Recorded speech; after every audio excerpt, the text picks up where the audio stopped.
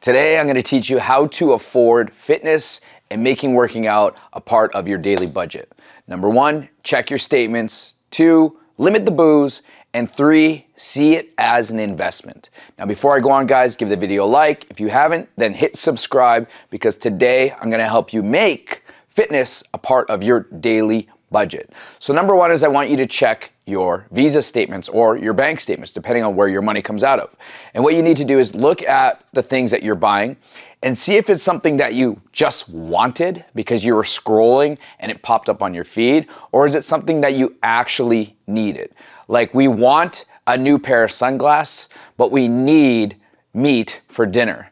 So what you need to do is figure out what are your wants and what are your needs, and then you'll be able to cut some of the fat off and then find a little bit of a boost in your revenue so that you can then afford fitness.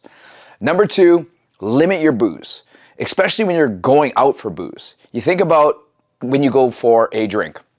And a drink at a restaurant is going to cost you anywhere from like $5 on the low end all the way up to 10. I've even seen $13 or $15 for these fancy drinks, which is absolutely crazy. So the question is, can you limit your booze, which will then save you quite a bit of money?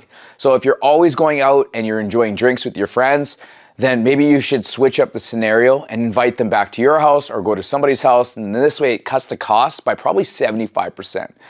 But if you're on a fitness journey, then maybe you can afford to limit yourself to just 1 bottle of wine a week. I remember having this discussion with a former member, and she was saying the way that she made her membership work was that she limited the amount of wine she was drinking every night. She actually said that she was drinking 1 bottle of wine on the weekday and then 2 bottles of wine on the weekend. Now, I don't know if that's a lot or if that's a little, but I've also heard people drinking that much wine, which just seems to me like a lot.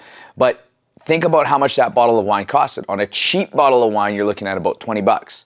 So even just on the weekday, she's spending $100 just on something that sure is helping her relax, but it's limiting her sleep, it's adding calories to her food budget, but it's also creating more body fat. So it's actually going against her goals. So for you, are you able to tough it out and count how many bottles of wine that you're drinking a week and see if you can cut that by half next week and do that for 4 weeks, so then we can then make room for your fitness budget. And the third, and this is a big one that I always tell people, is that you need to see fitness not as an expense, but more as an investment.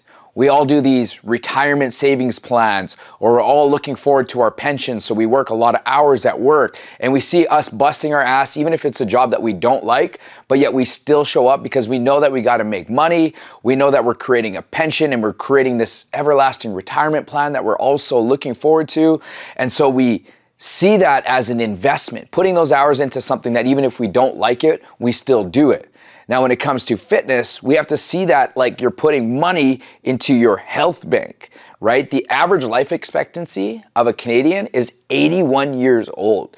You got to ask yourself, how long do you want to live? But more importantly, how long do you want to live healthy, where you're free, where you're playing with your grandkids, where you're able to take care of yourself by yourself? I mean, those things, I know we're not thinking about it right now because we're in the hustle and bustle of our daily life, but living a long, healthy life is way more, there's way more of a benefit to that than us buying those brand new sunglasses or going on to Zaya and buying something new on Zaya. Like, all that stuff are things that we want, but they're 100% nothing that we need. What we need is to start taking care of ourselves, and what we need to do is start seeing ourselves as investing in our health, and that health is truly wealth. So there we have it, guys. The 3 ways that you're going to make fitness work within your spending budget is that number 1, you're going to check your statements to see what you can cross off and never buy again, or at least limit it to maybe once every 3 months. Number 2, can you dine in or drink in with your friends, or can you just eliminate it entirely or limit it to just the weekends so that you can cut down on how much you're spending on booze?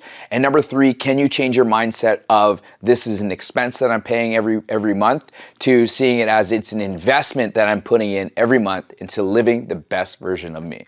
So guys, give the video a like, hit the subscribe button if you haven't, and maybe in the comments section, what I want to know is, how do you make fitness work within your spending budget?